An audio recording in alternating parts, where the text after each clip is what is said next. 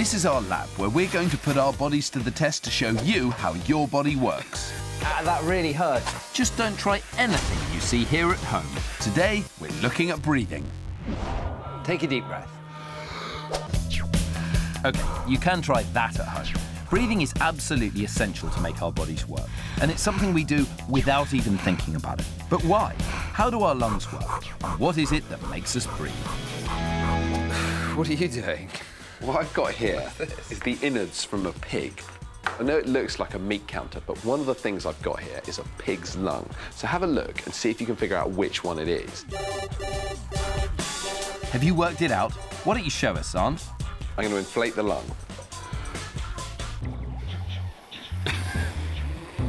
Is it that bit? Oh, no! The pig breath.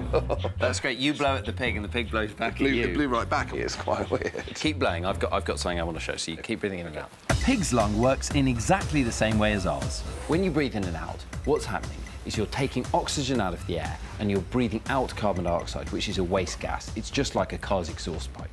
So the inside of your lung is actually like a sponge. It's got millions of little air spaces in it called alveoli. And it's inside these alveoli where oxygen is absorbed and is sent to wherever it's needed all over your body. These little pockets inside the lung have a huge surface area. The bigger the area, the more oxygen that can be absorbed.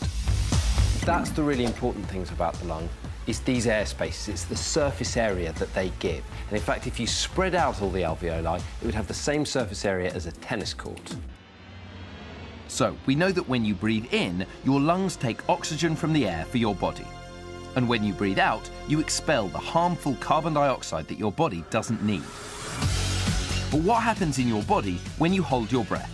Let's find out. So this machine is called a capnometer, and it's going to measure the carbon dioxide that Xand's breathing out through here, and it's also going to shine a laser through his finger and measure the amount of oxygen in his blood.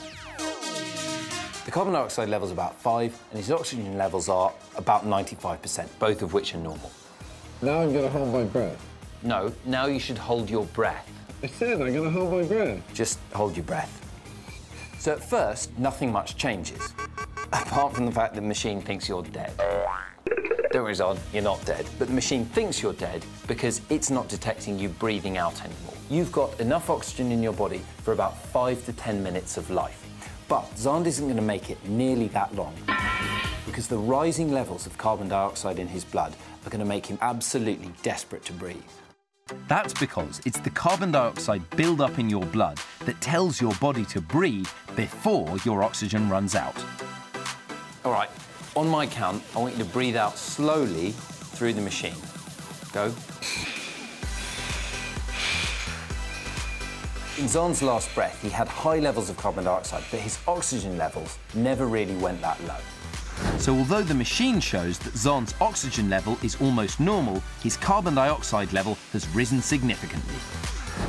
So what we see from this is that long before I was going to run out of oxygen, the rising carbon dioxide levels in my blood were forcing me to breathe. So you can breathe easy knowing that your body is working hard to look after itself by getting rid of all that carbon dioxide and sending all the good stuff, oxygen, around your body.